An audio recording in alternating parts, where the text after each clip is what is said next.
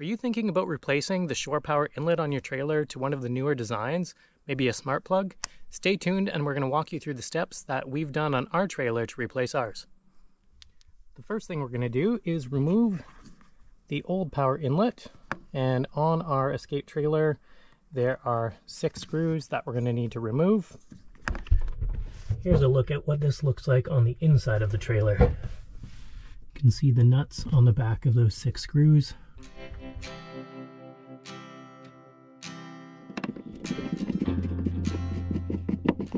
So screws are all out.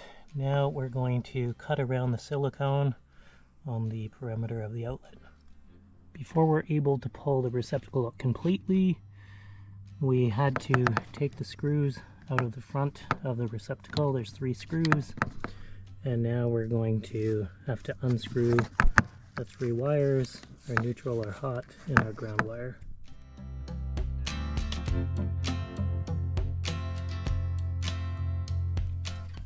Now, one of the most challenging parts about this is that the housing for the receptacle has quite a bit of silicone around the perimeter, and also either some glue or some silicone on the inside as well. So it's on there pretty well. So it's going to take a bit of time to get this off.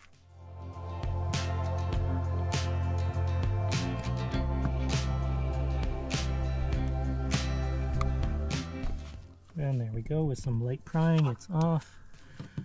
And now we're going to need to clean this up. I'm going to use some Goo Gone and some elbow grease and clean this whole area up. In order to help this job along, we're using a hair blower just to heat up the surface, and it'll make the silicone a little bit easier to take off.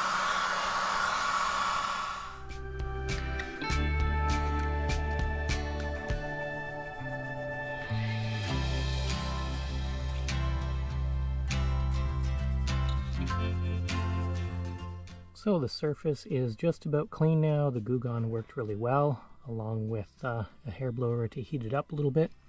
And now we're just going to do one final cleaning with some alcohol.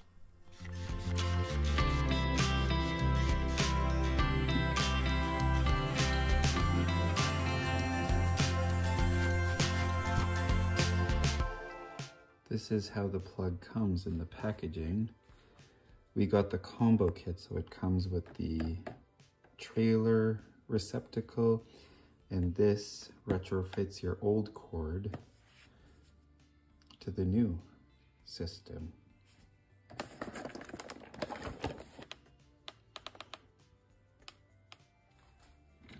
Well, here's the trailer receptacle, the gasket. This goes on the old cord once you cut the other end off. And this will be the new end of your old cord. What I like is everything has gaskets. And what I like is when you close this, it's nice and secure. Alright, so next we're going to use the little backing template to figure out the exact positioning, and then that peels and sticks directly onto the trailer surface and creates a nice tight seal between the new receptacle and the trailer.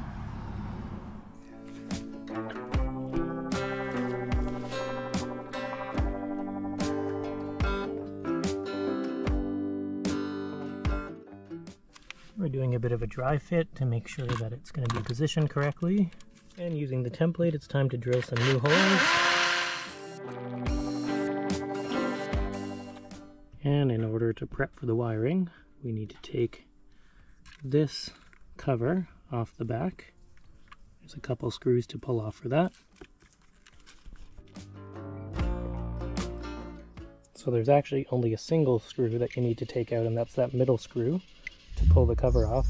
These 2 screws on the bottom, you can pull those out just to make it easier to pass the wire through.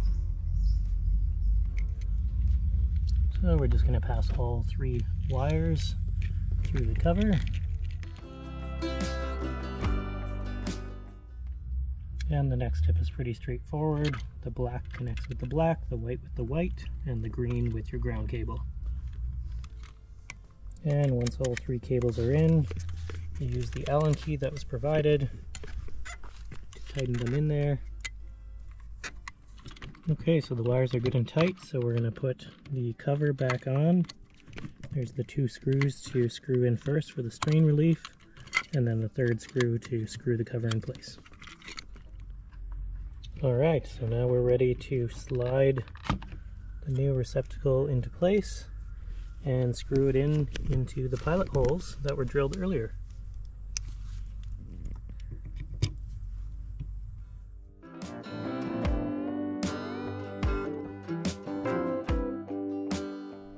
Alright, so the one thing with these smart plugs is that you do need a different end, and you can buy the smart plug with this end kit. That means we need to take our old cable, we need to cut off the old twist lock and replace it with the new smart plug. So we're going to do that next.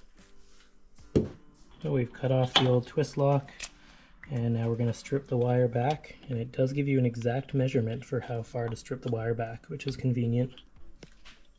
Main housing is off, and now we're going to strip a portion off each wire. Alright, so they give you this cord install tool. Basically it's a little plastic cone. You slide that over the end of your cable and you lubricate it really well with dish soap, and then you push the cord through the end of the seal here until you've got enough slack over at the end here to do your wiring. And same as we did on the trailer end, the black goes into the black, white in the white, and your ground cable goes into the green. In this case there's green housing on the outside of our ground wire.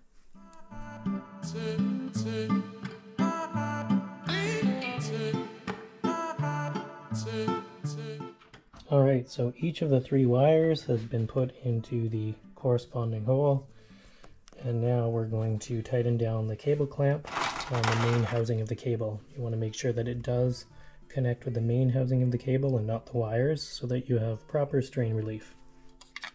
Alright, so we've pushed the outlet housing back in through the casing, and now we're going to screw it in, and we're just about done.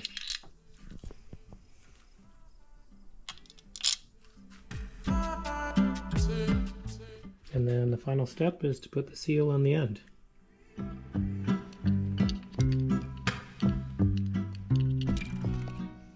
There we go, and now it's time to test it out.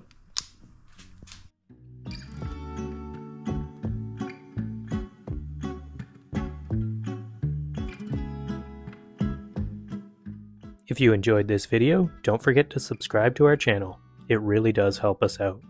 And don't forget to come back tomorrow to see where we go next.